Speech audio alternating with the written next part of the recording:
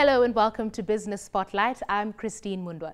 June is Youth Month in South Africa. In Johannesburg, activities are aligned with the city's Joburg 2040 strategy to reduce poverty, promote economic development and growth, and to ensure sustainability through meaningful mobilization of all who work and live in the city. Come with the Business Spotlight team as we go on the ground to see what the city is doing. But first, let's look at the history and see why South Africa commemorates June 16 as Youth Day. It was on June 16, 1976, that more than 15,000 students gathered at Orlando West Secondary School with the intention of participating in a peaceful march to the nearby Orlando Stadium. The demonstration had been planned in protest against the use of Afrikaans as the medium of instruction at schools. However, the police and armed forces responded to the protest violently, and one of the first fatalities of the day was Hector Peterson, a 13-year-old pupil who was shot by the police. 175 others were also killed that day. The violent backlash to what was meant to be a peaceful march caught the attention of the international community. After this event, many countries imposed sanctions on South Africa in an attempt to force the apartheid government to ease its repressive rule. Now, 39 years later, the youth of the country are facing another dilemma. The youthful population is growing rapidly, and simultaneously, they face the spectre of unemployment. It's always very interesting to have a Youth Month commemoration or celebration because this time around everybody in the country is trying to grapple with the question around youth empowerment and how we are responding to the plight of young people in the country. When Councillor Mpho Pakstow took over, from the strategy that was implemented was set in place by Executive Mayor Masondo, he then said we need to consolidate all the strategies that are in the city. At the time, there was an integrated youth development strategy, which was a product of young people themselves, where young people raised issues about how the city must respond to their plight, how young people must be decision makers, how their voices must be heard in the city. And from that angle, the city has been very instrumental in terms of responding to young people. But more importantly, it is the challenge of many people that are coming to the city. City of Johannesburg, as you know, from the stats, is that we're getting 10,000 people every month. Now, getting 10,000 people, new entrants to your city, but majority of those are young people. 60 to 70% are actually young people that migrate to the city of Johannesburg, and they're coming for all sorts of opportunities. People who's coming, it's all sorts of people, people that are educated. We have a number of migrants that have come to the city with impeccable qualifications. But equally also, we have a number of people, no qualifications, with less to offer in as far as higher knowledge, education, except for what is good, except for the labor that they bring. That's very important because a combination of this really makes a successful city. So it is this mix that we as the city are acknowledging and embracing and putting people according to various initiatives that we have. There are 4 key initiatives geared at encouraging and supporting entrepreneurial ventures through partnerships that will in turn benefit the community and the economy of the city. They are Harambee Youth Accelerator Program, Jozi at Work, the Jozi SME Hub, and the City of Joburg ICT Software Hub. We have something called EPWP. Now, EPWP, it's national government, but we're taking advantage because it's the city. More people are found here. So we're using EPWP, the funding that's come from national. We also augment our own funding. And from EPWP, especially young people, are then exposed to all sorts of training, all sorts of work opportunities, and they range from across every department in the city of Johannesburg. Whether you go to JMPD, whether you go to Johannesburg market, that all the time, always, you'd find people from EPWP, training that's happening, work opportunities. They are there short time, 6 months, sometimes a year. I mean, we have now in the Joburg market, people that have stayed there for over 2-3 years, getting good training. But from there, they can then exit to another program. There's another program where majority they exit to. It's called Jozi Work. Spencer Malongete's company, Waste Group Projects, has been awarded a contract to manage Jozi at Work waste capacity support agents. Waste Group Projects is part of a group of companies that belong to the Waste Group. It's the 4th largest waste company in the Republic of South Africa. It's amongst the top 4 companies. It's not a listed company. It's a PTY Ltd. So Waste Group Projects, it's a division which is public sector focused in the group. It basically does mainly local government business, business with local government, where we contract with municipalities to manage their landfill sites, to provide waste collection services. Like in Mohali City, we have a contract with them where we're doing door-to-door waste collection. So when the city of Joburg advertised for private companies that are established to partner with them on the Jozi at Work project, we then tendered and were selected. What it basically means and entails, that partnership, is that we are delivering a training and education program on behalf of the city to the selected enterprises that are going through this incubation program. We're mentoring those entities for a 12-month period to enable them to be standalone entities that can basically do business with government and also probably poses competition against us in future. The task of cleaning South Africa is huge and requires more companies and more people to get involved. So it makes sense for us to participate in that developmental path. Secondly, to deal with the injustices and the imbalances of the past, and to bring young black people into the mainstream of the economy. It's our contribution towards black economic development. Musa Telecoms is an IT SME with an environmental conscious, which linked up with Jozi at Work for a waste disposal project. The IT industry is a bit careless on the environment itself. And these are my reasons. You'll find that a company that produces a specific kind of an equipment doesn't even put what is necessary on how you need to dispose of the item. Now that on its own creates a window of an opportunity for the environment to get affected by the way we dispose electronic waste. Therefore, out of the core business of the company, therefore that has become something that we needed to do as call it a philanthropy. But that on its own, philanthropy is for those who can afford. Then we are a small company, then we decided let's just rather open a division within the waste management that will take care of the e-waste together with everything that falls underneath this, such as recycling and also residual waste. Entrepreneurship, it's a culture that is misunderstood by many, especially us as blacks. And the government, as big as it is not always flexible or being able to know exactly what to do at a specific time. Like I said, I come from the private sector, and I bring the knowledge that I've learned there and bring it into the operations of doing services for the City of Joburg. So that integration is very important. Now, without support, it becomes futile that we would have people with the skill seated at home and doing nothing, as opposed to the government being able to allocate some work for them to do. In a process, it creates billionaires.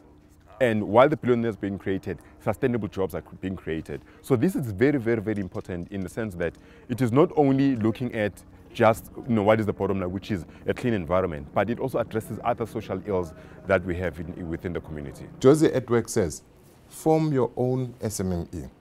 form your own company.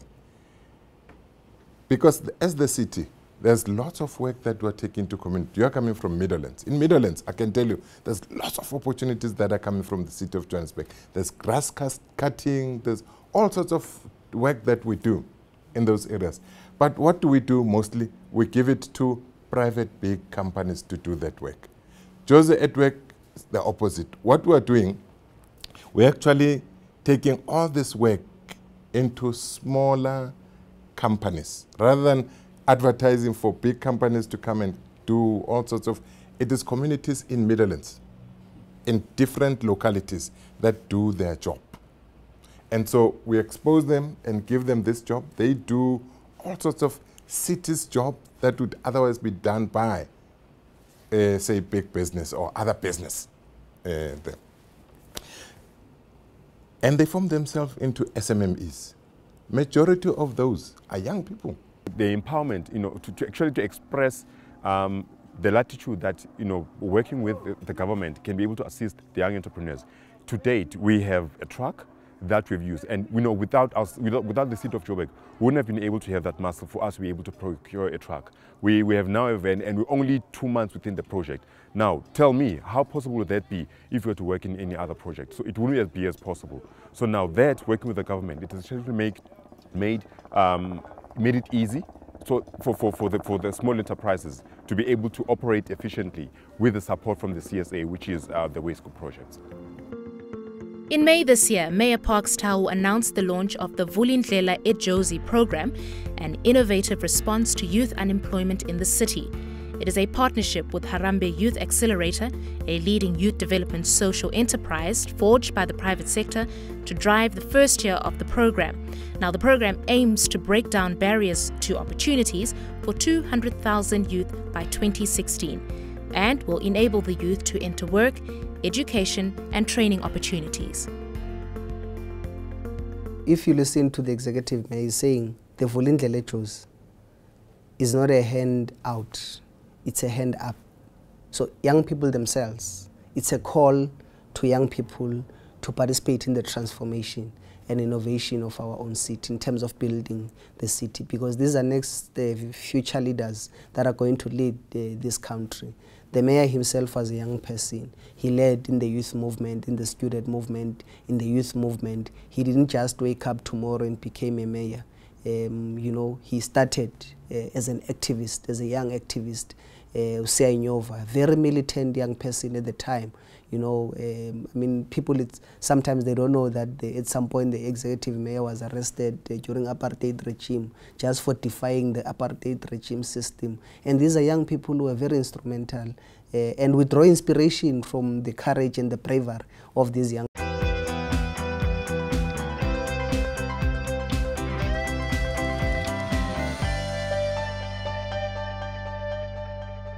Welcome back to Business Spotlight. The City of Joburg recognizes people as assets and is dedicated to building skills within institutions and communities. As important is encouraging self-reliance. The business place on Marshall Street in Johannesburg has become well known as an entrepreneurial hub. It is the home of Jozi SME Hub, an entrepreneurial development program responsible for establishing entrepreneurial hubs across Johannesburg.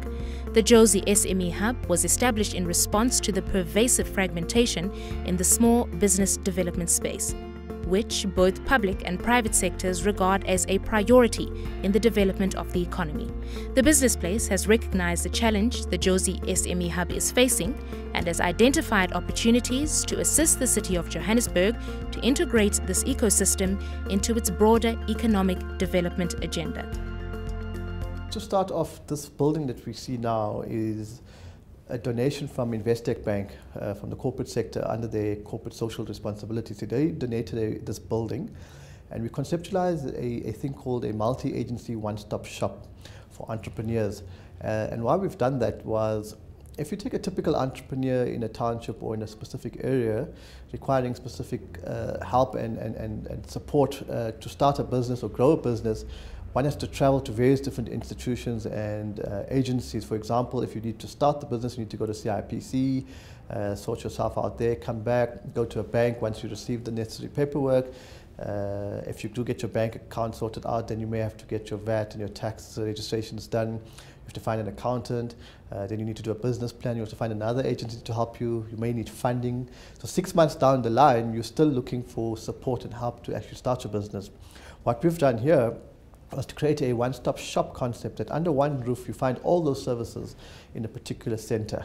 So if an entrepreneur comes here to start or grow his business, he would have all the required support to get him on his feet and to start his business within a very short space of time. So once you come to a center like this, and once you leave, you actually have some direction after this, immediate. So there's an immediate effect in this particular space. This center saw in the last 3 months more than 4,000 people, showing the need of support in the country for this kind of services. So yes, we do understand that the high unemployment rate, but it's good to see that people are actually wanting to do something to change their lives and coming here for support and coming here to see how they can actually start their business and so forth. So that's quite encouraging. Government on its own cannot be able to ensure that it responds to the plight of our people. If you look at the National Development Plan, it's a plan of the country. If you look at the Gauteng 2055 vision, embedded in the Premier's transformation, modernization and re-industrialization, and you look at our own growth and development strategy, it's a collective developmental paradigm that requires the civil society, that requires government, that requires private sector to ensure that we deliver to building the non-racial, non-sexist and democratic prosperous South Africa. Among the private sector businesses working with the Business Place to advise budding entrepreneurs are Anglo Zimele and GrowthPoint. One of our partners, which is Anglo Zimele, which is a CSI initiative from Anglo Mind, is basically housed here, and they do most of our funding applications. So for example, if a client needs from 0 to 2 million rand to start, grow their business, they easily can go there, we refer them there, and funding is accessible there. What the GrowthPoint model is, basically they actually take the CSI budget, and in partnership with the Business Place, we run a thing called, together with GrowthPoint, run a program called Property Point Incubation, where companies are recruited and they're selected in a program which is a focused construction training program, and over an 18-month period they go through all the necessary training and interventions, and then they get plugged into the supply chain of GrowthPoint. So some of these businesses now are sort of turning over a few million rand. In fact, one of the one that we've assisted, or the GrowthPoint model have assisted, I believe is turning around in excess of 20 million rand. Then there is the City of Joburg ICT Hub in partnership with Wits University. So the youth are a very important component of how the city sees itself develop. And so what the city does, particularly in terms of economic development, is we work together with our universities. So Wits University is very important. The University of Johannesburg is also key, to put together programs that talk to key sectors. So on the ICT, there we work together very closely, in particular with the University of the Witwatersrand. We have set up an ICT hub with them. And what the hub does, it offers a space for mentorship and support for budding young ICT entrepreneurs. And in a similar way, we have one on the green economy, which is another strategic sector for Johannesburg, and that's with the University of Johannesburg. And it's a place where you can bring your ideas. We have special programs for that. And then the city then works with the best ideas, the best young people in the city, just to take those ideas forward. One of the most exciting projects for the young population of Johannesburg is the world of technology opening up. One thing Johannesburg has in its favor as well is that it's put in place fairly good infrastructure. So if we look at ICT, the city is running the largest fiber optic network in the country. 1,000 kilometers of fiber optics around the city, which belongs to the city. And what we are doing now is we're switching on the network. So it means certain areas which really haven't had a lot of internet connectivity now will have really good broadband. And it's going to go first to those communities, those areas where we know there hasn't been a lot of internet connectivity. People really can't afford, which has meant that they can't get involved in the economy, they can't socially interact in the way that they could. So the city's switching on its broadband network. And that's going to be a very important boost to productivity in the city. So mainly Wi-Fi based? Wi-Fi, so what will happen is there'll be these little spurs, they'll sort of dig out from the main lines to local areas, and they'll put these Wi-Fi hotspots, and you can access them for free, 300 megabytes per day, wherever you are on your device. The opportunities that an open and free Wi-Fi broadband network can offer budding entrepreneurs aside, the program also offers training and job opportunities to many young people. A big part of the program is now training young people to be involved with this network. So we're working together with the private sector. We are training a few thousand young people who are going to be involved in the maintenance of the fiber optic network. So they're being trained with the private sector about maintaining fiber optics, which is a very valuable skill because you can then take that out to the private sector. They're being trained also, a group of them, in the networking, how to connect different buildings together because now you've got this access. And the third will be things like web development, the actual content, materials, and the programming that goes with those. So the first 250 young people are running through the program. And they go through 4 months of technical in-school training and 6 months of in-field experience linked to the city. And after that, you know, they really are technicians for the new global economy. And some of them might work with the city, some might work in the private sector. And every year we're going to run through lots more young people who are essentially going to build our capacity to maintain this very state-of-the-art network.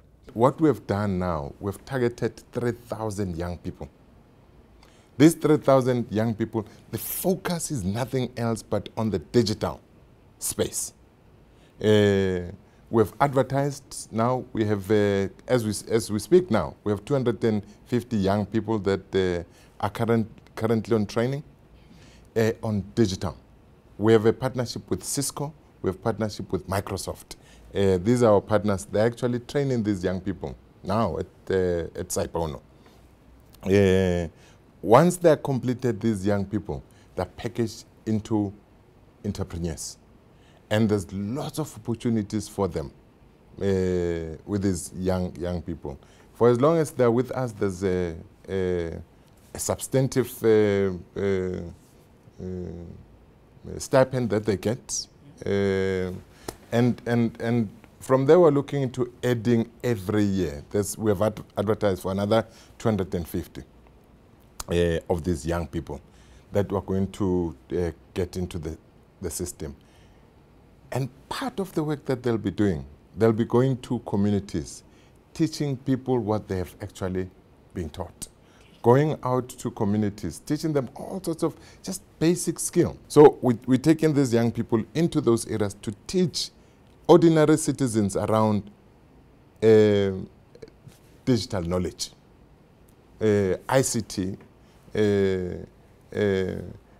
but also empowering communities. But more, the work that we're doing around issues around education is taking these young people on a number of opportunities. We do SME training, lots of training that we do.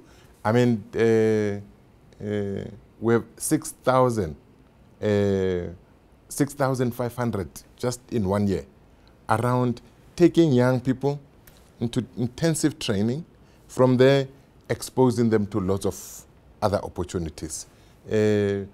But more, we have a focus around taking 1,000 young people and helping them on funding to make their businesses to be successful. And we do this, of course, with a number of partners from other agencies. But that's the type of work that we do in as far as helping young people on enhancing their education, their qualification, but linking them to job opportunities. Thank you for watching. There will be repeats of this program over the weekend, and we'll be back with a brand new episode on Wednesday, the 29th of July at 1 o'clock Central African Time.